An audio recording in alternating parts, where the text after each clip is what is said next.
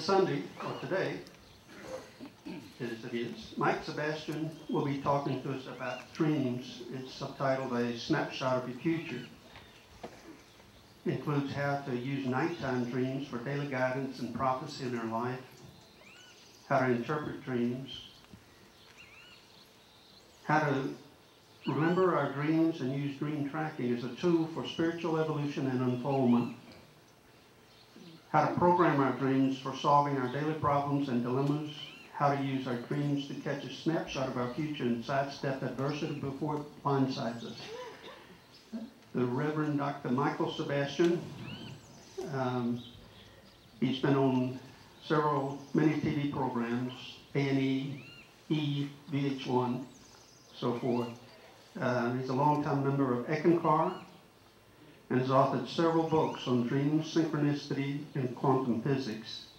He is co-founder of Divine Guidance Institute and Wellness Center.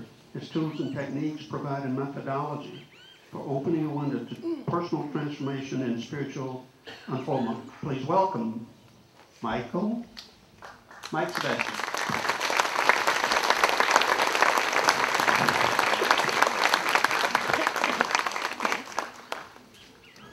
Sound test, how is it? Good? A lot of dreamers here. How many remember the dreams from last night? Okay. There is an ancient way of knowing dreams, a snapshot of your future.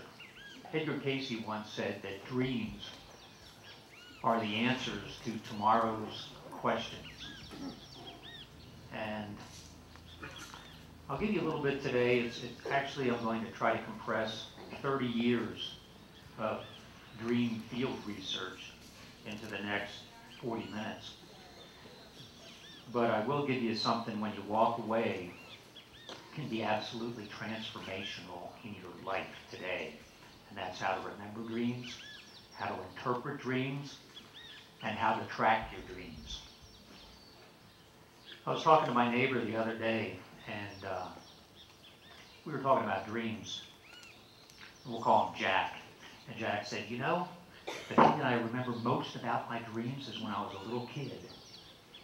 I had a high fever, and while I had the fever, I had these flying dreams. You know, and he started doing this, you know, here's a grown man doing like an airplane. And I could tell he went right back there. And it triggered something in me. It reminded me of one of the great benefits of dreams. That is, they allow us to leave the body and recognize ourselves as something more than just this, something spiritual, something energy. It allows us to contact that divine universal database that we all have access to. And that's really the goal of dreams. In other words, I get the question a lot, and it's a valid question, from skeptics, like, why should I pay attention to my dreams? Why do I really care? Why are dreams important? Well, how would you like your own personal built-in guide, your own personal oracle? How would you like to get a snapshot of your future so you can sidestep adversity and not get blindsided every day? I get the question a lot, Mike, how do you know? I mean, I wish I knew. Career, relationship, finance, whether to sell the house, whether the house is going to sell, whether to move to a new city. We all struggle with those things. Well, what I have found over 30 years is that I'm already getting the answers to those questions in my dreams. But the problem is I don't remember my dreams, and if I do, they're all jumbled. They're upside down, they're scrambled, and I can't interpret the dreams. I'll give you a little bit of my journey and how I got into dreams. Rewind 20 years ago. And I'm a sociologist, and I'm teaching. I've taught at 6 major universities, and I'm teaching at the University of Texas. And one night, 20 years ago, I have a dream. And it's one of those real clear, lucid dreams.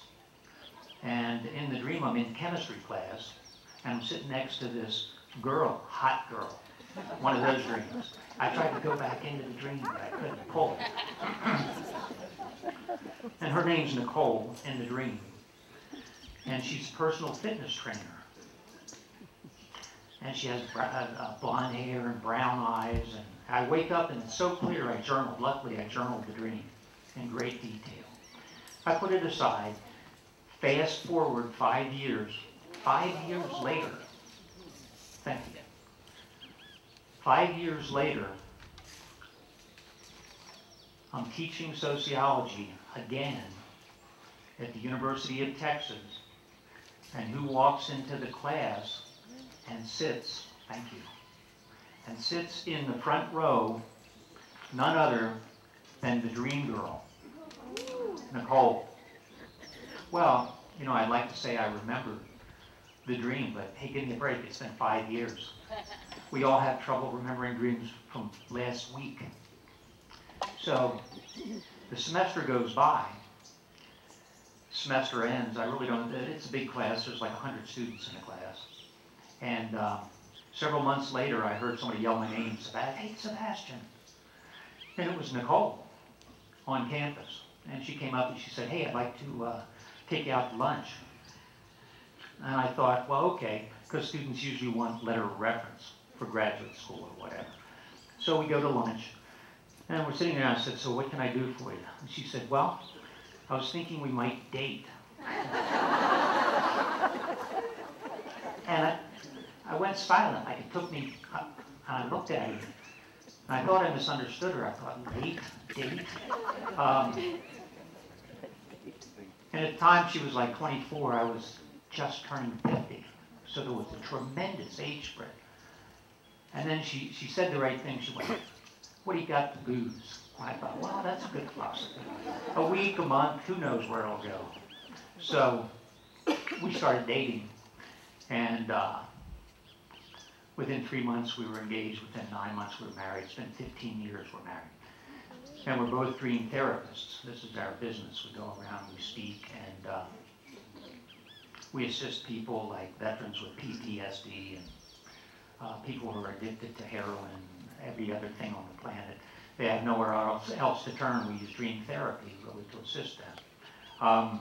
The interesting part was that later on, I started getting that deja vu feeling, that flashback, like, wow, I've been here before.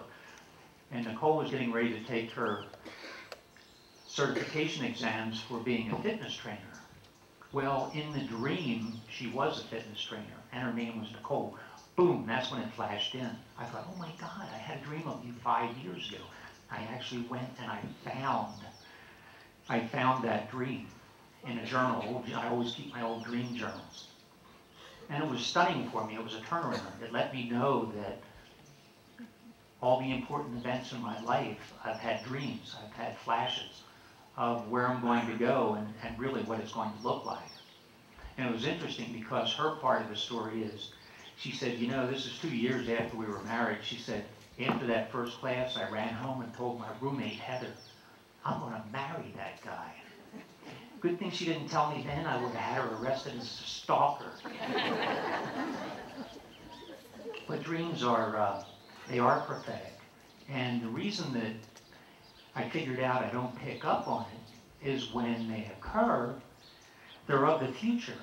So they're meaningless. I mean, there's a stranger, a girl, and it was meaningless. I didn't know a Nicole. I thought that was just a stranger. However, as I've started tracking my dreams, writing them down, I call them dream tracking, I was able to connect the dots. When I look back and review the dreams once a month or even once a quarter, I'm able to see all the different events and how the dreams were really showing me and giving me answers to the questions that I was asking on a daily basis. Guidance. And dreams are really about, like the goal of dreams, knowingness, gnosis. And Michael Warren covered that. Michael, thank you for that, last week. And that's what the Gnostic creed was. Their credo was to know through experience, to go within. Gnosis, to know. And if you asked a Gnostic, do you believe in God? The Gnostic would say no. Because I've asked the wrong question. I need to ask smarter questions. Better question would be, do you know there's a God? The Gnostic would say, of course. And if you ask them, how do you know? They'd say, because I've experienced it. I've been there. There's the knowing and the doing. I mean, the knowing is the knowledge, and the wisdom is the doing. So they're different. As we begin to experience it, it becomes wisdom for us. And that's what happens with dreams. They take us to a higher state of consciousness and allow us to access a database within each and every one of us that expands our awareness. Many years ago, when we first started doing this, my wife and I, we went into what we called Dell. We were in Austin, Texas. I was still teaching a called Dell Computer because they're based in Austin. And I asked them if we could come in and speak on spirituality and dream. I didn't expect a yes, and for whatever reason, HR said, yeah, come on in. So we went in, we were doing a presentation. And 5 or 10 minutes into the presentation, all these techies are in there, and they're kind of talking to each other, and there's all kinds of noise. And finally, I just went, bam! I hit that, and everybody jumped. It was dead silence. I said, you know, there's a universal database, and we're all little PCs. And today we're going to teach you as a PC how to connect into that database and download everything you need. Everybody's like, oh man, that was it. Speak the lingo.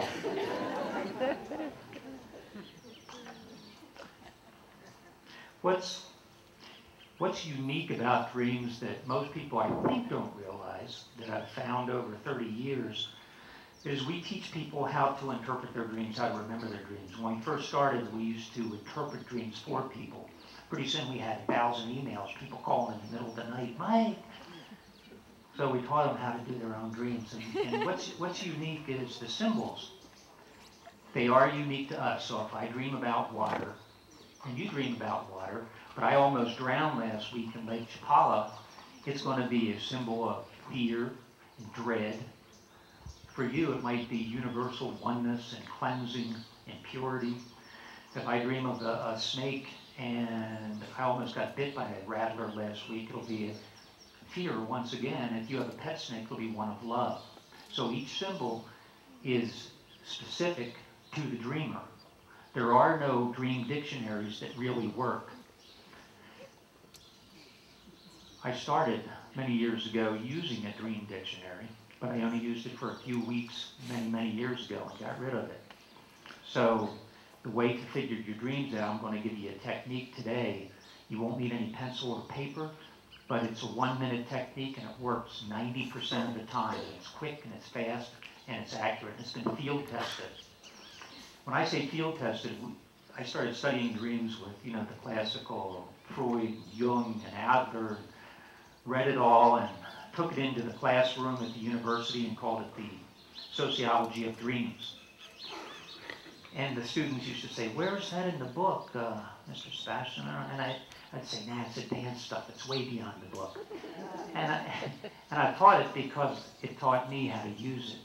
And whenever I used to get to the sociology of religion, which is part of sociology, the students, you get this collective groan. Oh. And I'd say, what? What? And they'd go, boring. And it was boring. Belief systems and Christianity and Islam and Judaism. So I started going into the religions and researching dreams. And I found that every single religion, Islam, Christianity, Judaism, the Vedas, the Torah, the Bible, every sacred book on the planet emphasizes dreams and goes into dreams and talks about how important they are and how we can use them for healing, for expanded states of consciousness, and for contacting that higher self within each of us. About a year ago, we got a call, to give you a snapshot of your future. Got a call from a guy from Dallas. He was 24, 25, young guy, and he was doing really well. And we said, how can we help you? And he wanted to do 2 or 3 dream sessions. They're an hour each. And he found us on the web. And I always screen the people because I said, well, what do you want to focus on? Career, finance, relationship. Most people who call us, their lives are upside down.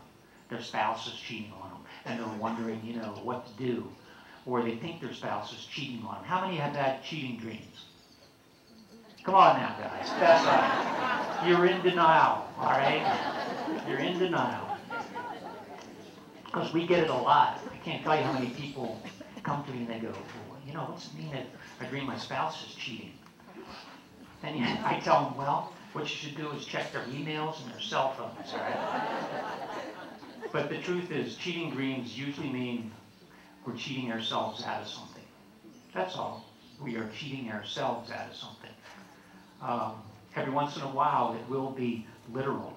Someone is cheating. Because I'll ask the client, you got any gut feeling on this? And they go, yeah, I have had a gut feeling for a year, but absolutely no proof. My mate is so loving.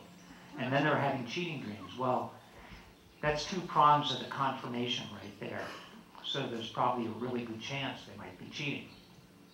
Anyway, this guy calls from Dallas, and he wants to do a couple sessions. So I'm screening him, and everything's great in his life. He just got married. He's already making tons of money. He went to Harvard Business School, and he just wants to talk about dreams. And I said, that doesn't fit. I said, why do you want to talk about dreams? It doesn't seem to fit with the scenario of your life. And he said, well, I'll tell you a story.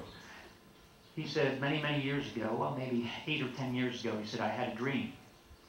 And in the dream, it was clear, and there were a string of numbers, 6 numbers. And he said, so I woke up, and I jotted the numbers down in the sequence from the dream. And I called one of my friends, and I said, well, you know, what do you think this is, a telephone number, address, or what? My friend said, well, it's probably a lottery number. You're going to hit the lottery. And this guy doesn't play the lottery. And so he thought about it. He did check the lottery numbers that night, and it was the lottery number for like $100 million in that sequence.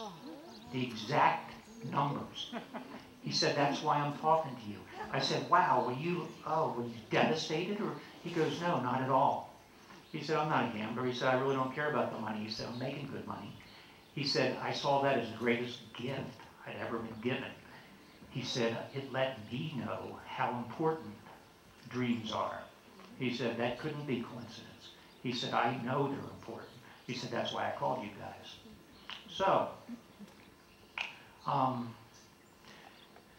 we've run into many, many clients who have used their dreams as a way to get a snapshot of the future, as a way to get guidance on a daily basis. We had one client come to us, and we'd only spent maybe a minute talking with her. And we asked her, one of the questions we asked her, well, do you remember your dreams you want to tell us about them? And she said, well, I have had one recurring dream for the last 5 years. And we said, well, what's that? She said, my teeth are falling out. How many have had a teeth falling out dream? All right, here you go. And and she said, it's very vivid, and it keeps recurring. And she said, what could that be?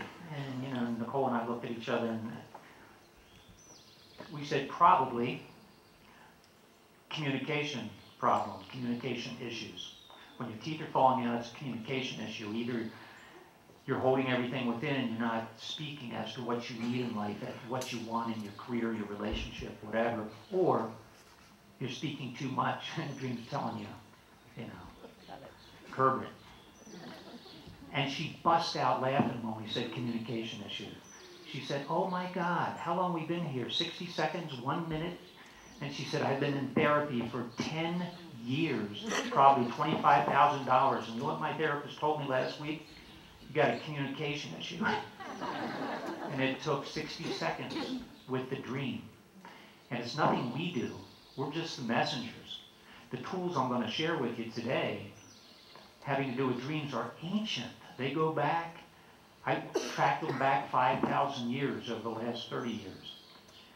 And found dreams just about everywhere. I mean, dreams, the Greeks and the Chinese and the Babylonians and the Chaldeans and the Egyptians, and they all studied dreams, and they all used dreams on a daily basis. The pharaohs used them, generals used them, Alexander the Great used it, Julius Caesar had their dream dudes, dream advisors. They had their sign people, omenologists. You know, sire, there's an eagle flying in the sky on the day of battle, which is a good sign. But if that eagle drops from the sky, put the battle on hold for that day. All these things I have found are connected, which is why it's led me to where I am in my career with dreams.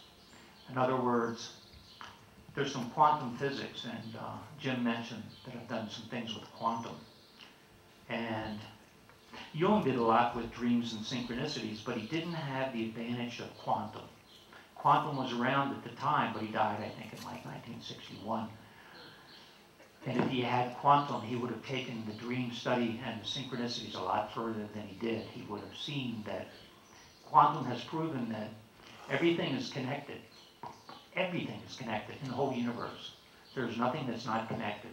So if we even have a thought, it affects everything all the way out to Alpha Centauri 2 and to the end of the universe. Which means our dream life and our waking life is connected. So, all we need to do really is connect the dots. Just connect the dots. One lady came to us and she had a health issue. And she'd been sick for 4 or 5 years. And it was getting worse. And she'd been to every major doc. And they'd run the MRIs and every test they had, and they couldn't find anything. And she's dying. So we started analyzing her dreams. You know, what kind of dreams you got? What are the recurring ones? And we did the techniques. And one dream she was having, there were some initials in the dream that kept occurring through all her dreams. And the initials were PB. You know, so I knew it was important, but hell, I don't know what PB is any more than she does. And so we're working on it. And I said, you know, do you know anybody named, you know, like Patty Benson or Pete Bronson? And she's going, no, PB. How about peanut butter? Does that mean no? So we're sitting there trying to figure out, because of the health issue, I figure it's related, something she needs to know that nobody's found out through all the tests. And that little voice intuitively in my head said, try Googling it. So, hey, I turned around to the computer, I said, let's put it in and see what we get. PB. A lot of stuff on PB, you can imagine. And I'm reading some of the stuff to her, and I said, hey, it says PB is the chemical symbol for lead. I said, you ever been tested for lead toxicity?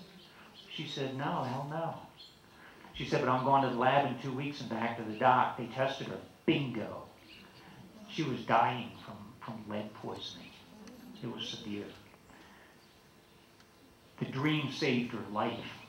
The dream saved her life. It opened that window. The dream had been given her the solution to what she was looking for 5 years before she started getting sick. And that's pretty much how it works. When we have a dream, I've always found it shows you the problem and it'll give you the solution. It'll show you the problem and it'll give you the solution. And I've been working with dreams on and off and having the prophetic dreams. And at some point, I was standing in a bookstore in Minneapolis one day, and I was just finished reading one book and getting ready to put it back. There was nobody around, and this one book just kind of boop, jumped right off the shelf and fell on the floor. So before I left, I picked it up and put the book back. But as I did, I realized it was a book on dreams and soul travel. It was by Eckankar. And I'd already been interested in dreams. And so I saw that as a sign. And Eckankar, I ended up joining Eckankar. I've been in Eckankar for 20 years, and they use dreams as a way of expanded states of consciousness and soul travel, which is an advanced form of dreaming, conscious dreaming, really. It's like flying. When we have a dream of flying, it really means that we're conscious of dreaming and we're out of the body. It lets us know that we can escape this body temporarily till we have to come back to it. And there are some universal symbols. We'll have fun with them for a minute here, like how many have dreamed that or you feel like you start to drift off, or maybe you're taking a nap, you jerk awake suddenly like that, like, whoa, like you stepped off a cliff. That occurs when we sleep, we dream. When we dream, we actually leave the body in energy form.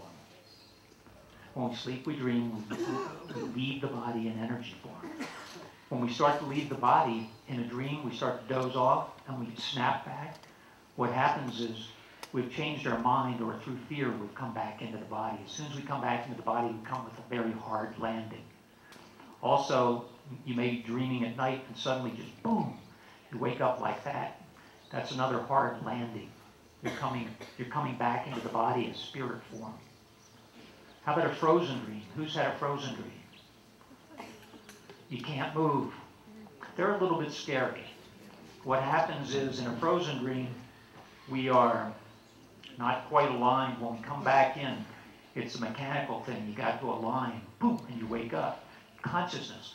We're going from dream state of consciousness to this state of consciousness. It's just shifting gears, nothing more. Different states of consciousness. If we're not totally back in this state of consciousness, we get misaligned, we feel frozen. We're kind of aware that we're awake, but we can't wake up, we can't move. The solution to it is simply relax. And when we relax, we automatically wake up. Naked dreams. How many have had naked dreams? See that? That's up here, guys. Run down to Karatara, naked. Maybe we need to erase that. All right. That just means exposed. We're feeling exposed in some area of our life. And we've all had those dreams. Sex dreams.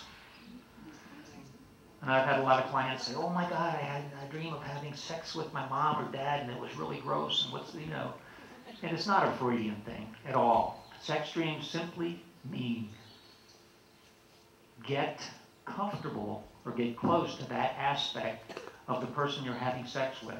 They have something within them. Maybe it's patience or love or compassion. It's showing you get intimate, include it in your personality, and you'll be a better person. It's really that simple. There are some universal symbols, and they are recurring pretty much. What else? They really run the gamut. Death dreams.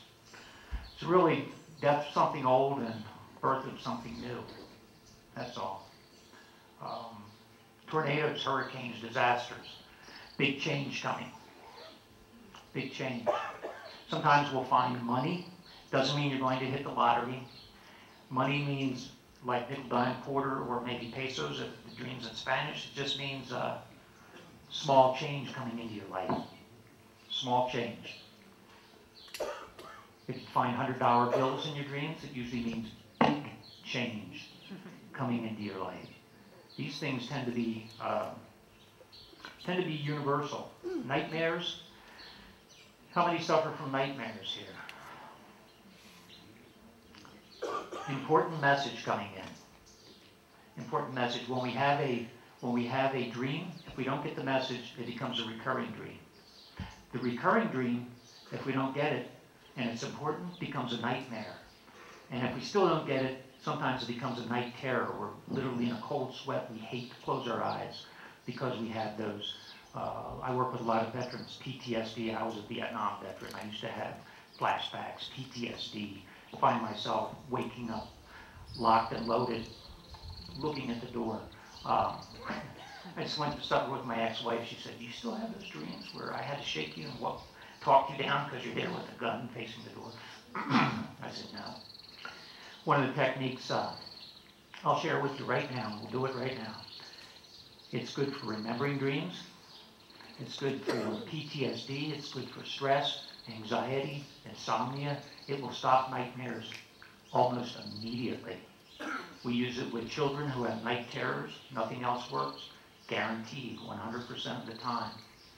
Actually, you can use this technique. It's called a toning technique. This sound technique, you can use it for anything in your life to turn down the volume on the chaos and the fear and turn up the volume on inner peace and harmony. and it's called the hue, H-U, hue. 2 letters. It's pronounced like the name Hugh, like Hugh Jackman, or the pastel, hue. We use it with all our clients. I came across it in my spiritual path, and I found that it works. With us, we take the best and leave the rest. And we work with people who, they're on 5 drugs and addicted to heroin and getting a divorce, and their life's upside down and they're suicidal. And with the hue, 2 years ago, I got an email. I opened the email, and it was from some guy. He's not our client. Don't know who it is. He lives up in the state of Washington. And he had found this because he was desperate, found this on the web. And he was a veteran, PTSD, suicidal. And he went in the email, he went into, if you're a counselor, he asked 2 questions. Do they have a plan for killing themselves? Do they have a weapon? And if the answer is yes, that's a red flag. You should get them help. Anyway, after reading the email, he was on the ragged edge. And Nicole read it. She said, yeah, guy's ready to pull the trigger. So, what did we have for him? Sent him an email with the hue outlining it. Said, try this. And a week went by, maybe 10 days, and I got an email saying, oh my God, thank you for that. I feel hope for the first time in my whole life. And backed off of that ragged edge simply from sending him an email with hue. Generally, in those type of situations, those people need to be in therapy for years. And the hue works instantly, and it allows you to breathe for a while you get yourself together and take another step in a different direction. And I'll invite you to try it. If you don't feel comfortable, you can just listen. But if you'd like to hue along, then I'd like you to actually feel and experience the hue. And get comfortable and get both feet on the ground.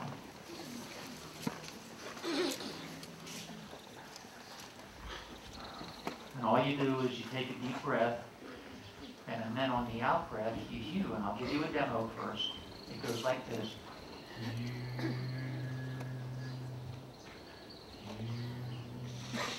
And we'll do it for maybe 45 seconds, 3 or 4 hues.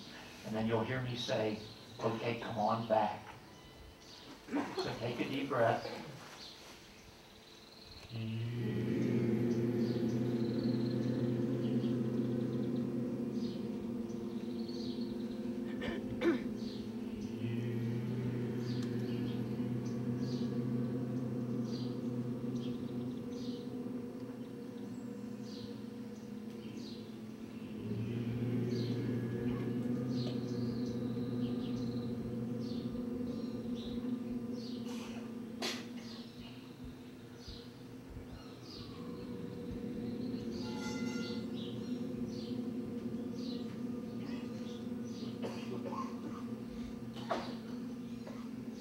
Okay, come on back.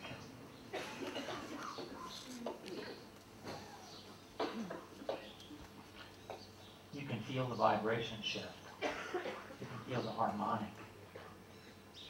You can use the hue for remembering your dreams. If you don't remember your dreams, we were on Coast to Coast. Art Bell, Nori, we've been on 5 times. They love the hue. This guy called in. And he goes, I have not remembered a dream in 40 years. I do not dream.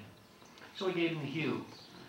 A day later, we got an email saying for the first time that night, he remembered 3 dreams. So, just before you fall asleep, you're laying there, getting ready to go to sleep, just do softly or even silently in your head.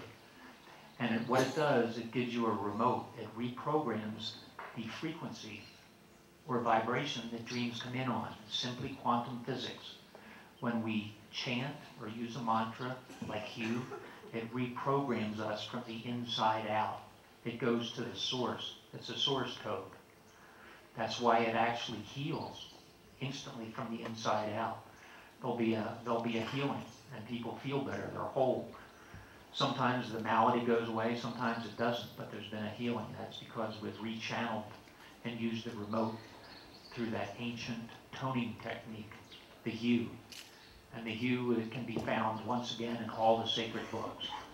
In the Bible, the Quran, the Vedas, the Torah, the Druids used it, Kabbalah uses it, the Gnostics used the hue, the Sufis used the hue, Rumi used the hue when he used to do his spinning, whirling dervishes.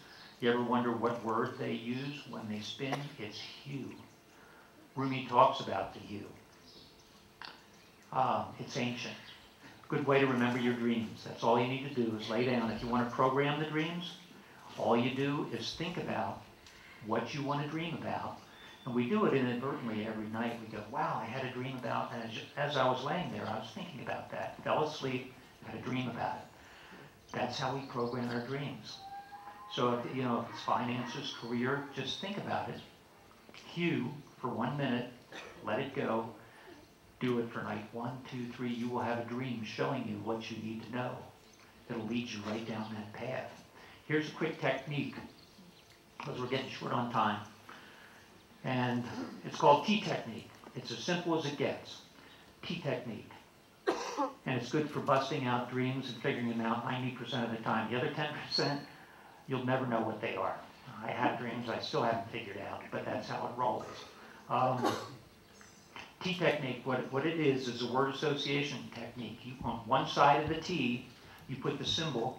On the other side, you put the meaning. And it's quick word association. Don't labor over it. Whatever it is, boat, snake, running, chase.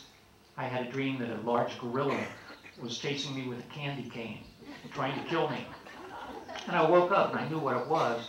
The gorilla represented the monkey on my back. The candy was killing me. I was eating so much sweets every day. The sugar was literally going to kill me. So the dream was showing me, hey. So in the T technique, I put the gorilla, I'd put chase, I'd put candy cane, I'd put fear. And at the bottom of the T, it's real simple. That's all you got to do. Word association, sketch it out. Takes 1 minute. You ask the question. At the bottom, what is going on in my life right now? Or what was I thinking about yesterday? Because dreams are connected, like quantum says, to our waking reality. Everything's connected. We dream about the things we're wondering about. You want to trigger a dream? You know the old saying, just sleep on it? That's what Nicole and I have dream time. Every night we talk about our dreams that we had from the previous day and go through our dreams and analyze them. And when we analyze our dreams, it's like getting an MRI of our psyche. It's pure truth coming in. And a lot of times the dreams will be jumbled and they'll be scrambled and they'll be upside down because there's a dream sensor. Fortunately or unfortunately, dreams, because people go, well, why don't they just come in clear? Well, they do, but they go through a sensor. It's like a movie sensor. And the sensor takes a look at it to see if it's too much of a jolt to our fragile ego and reality. So suddenly we'll have a dream about a stranger doing something, violence, and you'll go, whew, that wasn't me. Actually, it is probably you. But the dream is showing it in a different context. It removes it 1 or 2 steps and it scrambles it. The sensor will do that. But what will happen is if you start working with your dreams, you'll be able to figure them out and you'll be able to get around the sensor. A good way to get around the sensor is just ask the question, what would my dream look like if it weren't scrambled? And suddenly it's like a little word jump. Whoop, you'll look at it and go, well, there it is, T technique. Use the hue to remember your dreams, also for stress, anxiety, insomnia, nightmares, depression, suicidal thoughts. It'll bring you right back to the present moment and give you that feeling of peace and inner harmony. And maybe we have time to take some questions. Do we?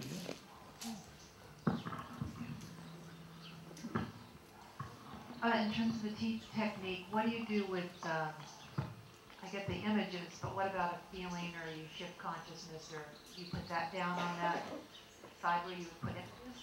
Yes, at the bottom you would put the feeling. You would put what is going on in my life right now, so it's connected, and you would definitely put the feeling of the dream, because the feeling is important, joy, love, fear, anxiety. But in the dream, when I'm thinking of I shift conscious, you know, in one state of mind and then I say, Right. does that, Actually, on the T, all you want is the symbols and the meaning. And then if you have anything else, put it at the bottom of the dream. Like shifting. When we shift in a dream and we go from here to there, we start jumping around.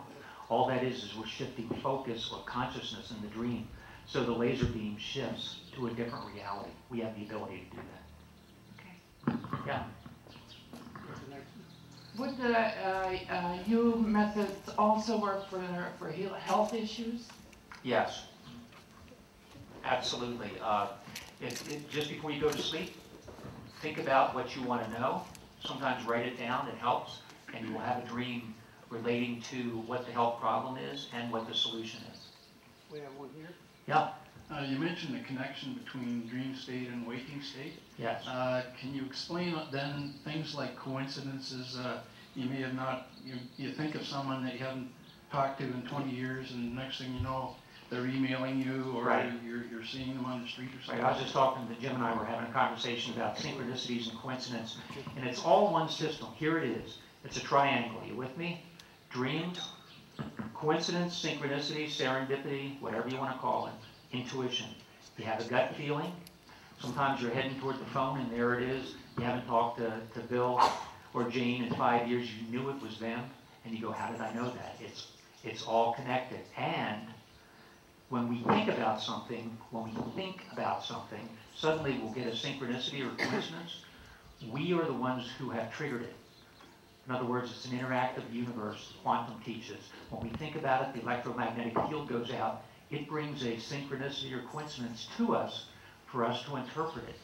And then based on how much emotion and feeling we put into it, more synchronicities start popping up. Yeah.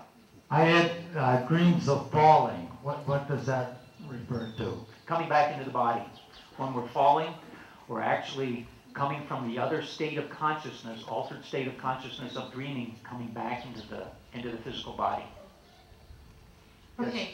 Go ahead. How different could be when we are wandering or dreaming during the day awake? How useful can it be to track those dreams also? Very useful. We'll go back to the quantum example. Everything is connected, and everything is not just connected. Everything is only one moment. There is no past, present, or future, because people say, how do you dream of the future? There is no future. It's one quantum moment. We know this. That's not speculation. During the day, when we're aware of things and see synchronicities, and we daydream, we're consciously creating a reality. So we are it, really. We cause the dreams in many ways, and we cause the synchronicities, and we go where our focus or consciousness takes us. One back here. Yeah. What is the definition of the word quantum for you? You've been throwing that word around. So what's the definition of it? Quantum for me is simply particle physics, and it's the world of the extremely small that really gives us insight to how this reality, the larger reality, is created. Yeah. Oh, yes. You journal. Go ahead. Yeah, I read several books. I read one of your books. I don't know if it's your book, but you talked about journal before.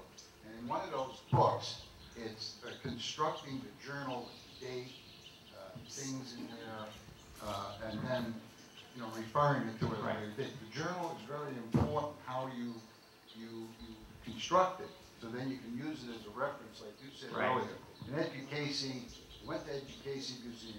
There was a guy talking about Edgar Casey had a gift, Right. and dreams and meditation. Right. Well, it can never be like Edgar Casey, but is there a parallel like he was talking about back then?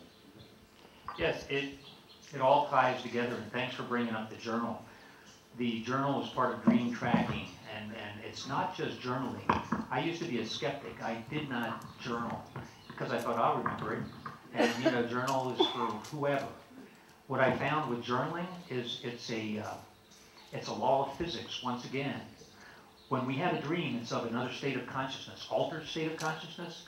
How do we ground? We have to ground it here. Just like your electricity, it can be at the pole. It's not doing us any good until it comes into the house and it's hooked up and you plug into it. Dreams are the same way. When we write them down in the journal, it grounds that reality here. And then when we go back and review it in a journal, we're able to see that state of consciousness there, because when we read it, guess what it does? It reignites that vibration.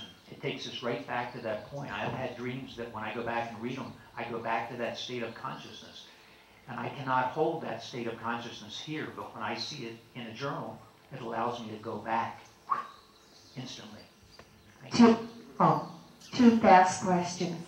Can you recommend a good, simple book to explain quantum physics? Because I tried many times and I can never stick with it. The other question is, what is the name of the subatomic particle that, when it's separated, it can be put in 1,000 miles in two directions and it continues to communicate? Photon. That's the subatomic particles of photon, which is a particle of light.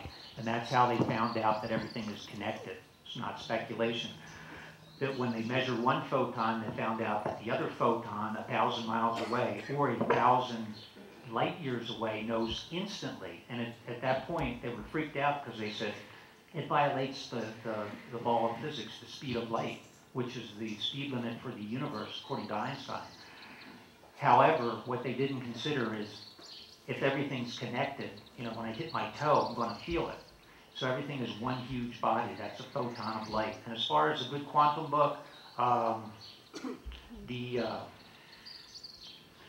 think of the name of it, the Something Universe. And there's one by a fellow by the name of Green, G-R-E-E-N-E. If you pull up Green under quantum physicist, he's got a few books also. Yeah, The Elegant Universe, thank you. Elegant Universe. It's very, very well written for the layperson. One back here. Yeah. Is your chanting of Hugh related to the Buddhist chanting of Om and even the Christian Amen? Yes. And do whatever's comfortable for you. And Hugh, Hallelujah, which was originally Allah Hugh, and it goes way back. And I used to chant and studied with the Sikhs, lived at the ashrams, taught Kundalini Yoga, and I tried A-E-I-O-U, all the Buddhist chants. And I took the best and left the rest, and I found what works the quickest. The shortcut is the Hugh is such a high, fine vibration that it's absolutely miraculous. I've seen healings, physical healings, mental healings, spiritual healings. Simply, we did a workshop in Austin years ago, and we're in a grocery store, and I heard this lady yelling, Sebastion, Sebastion. I didn't know who it was. She was just a member of a workshop. We'd given them the Hugh. And she said, I just want to thank you guys. I've been hewing every day for 2 years. And she burst into tears. And she said, my life has changed. Oh my God, from one end to the other. I can't tell you. And it was that love. And the tears start flowing and Nicole starts crying. We had a big love fest there in the grocery. Yeah. Hello there, Michael. Hello. I just wanted to ask you the question about a recurring dream or the same dream that was so beautiful. I was back as a child. The house that I lived in the 30s and 40s, and everyone there, they were all there, my whole family. And it was so beautiful that when I woke up, I just put myself back to sleep and went right back to it. I wondered what it could mean because most of them were dead. Yeah. But they were so alive. I just went back to them and visited? How could that be? That's what I tried to do with the hot girl dream too, but it didn't work. We call that, in our book, we call it connecting dreams. And we literally connect with deceased loved ones. And it's a bond of love. In other words, the bond of love supersedes death as we know it. And I often have connecting dreams with my animals. My animals will come back to see me. And it's so real when I wake up. Sometimes I reach out to pet the animal. Somebody else? Yeah. I'd like to compliment you on a very comprehensive presentation and ask how do you fit in Jung's belief that everything in our dream is actually us, is a part of us? It's explained best. Jung was on it. I mean, you know, he was so far beyond Freud, Adler, Gestalt, all the other people that had he had quantum physics, he was my role model for the longest period of time. And quantum went on to explain Jung's theory of how everything is part of us.